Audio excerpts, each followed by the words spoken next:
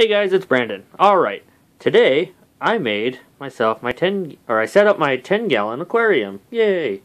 This was the one I had in my garage, and I decided it's time to do something with it. So, set it up in my room on my nice antique dresser here. I put nice backdrop. I put 1.5 inches of pool filter sand on here. And I'm going to use that as a bed for plants. I'm going to make this kind of a nice, just kind of a growing kind of a tank for plants and maybe a couple different fishes. I'm not really sure yet. So I did take one of the Zoom Ed 501s, put it on here, mostly for circulation because I really don't need filtration right now because it's just going to be mainly plants. And I did make my own CO2 setup over here. This is just stuff. Literally stuff I had around the house, and it is pretty amazing so far. I should kind of explain what's going on here. I have a large, this was a vinegar bottle. Have water in here. What you're going to want to do is, if you want to build one of these, dissolve a 1/4 cup, or a 1/4 ounce rather, of yeast in hot water until it foams.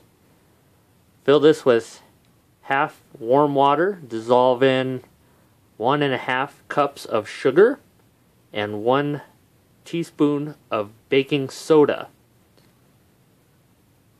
When you have the yeast dissolved in the hot water, add that to this mix, or when the yeast starts bubbling, add it to here. So that yeast is now alive and active and eating the sugars. There's 1.5 cups of sugar in here. So this should last me about 7 weeks on this one tank for CO2. So when those yeast eat that sugar, they release CO2. In the top of this lid, it's a airproof or airtight seal. And the top here is a hose. I did put a bit of silicone around the top and bottom of the cap. The same with this. This is a bubble count, basically, is what they're called. You can see the air coming in, the CO2 coming in. It's actually coming a lot faster right now than it was. That's pretty good. And this comes back up through a check valve, so it's only one direction only to the tank. And then I wrapped it around the tank. So you see the little line there. I ran it with the same clips as the 501 to the back there. So let's go to the side. There it is. Yeah, that's a perfect view.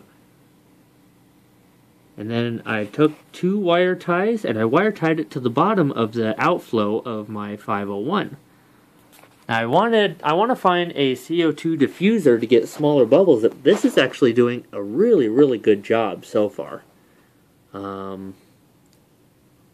It's very cheap. So all the air coming out there, every one of those bubbles is coming out of this setup. There is no electricity powering any part of it. It is all yeast.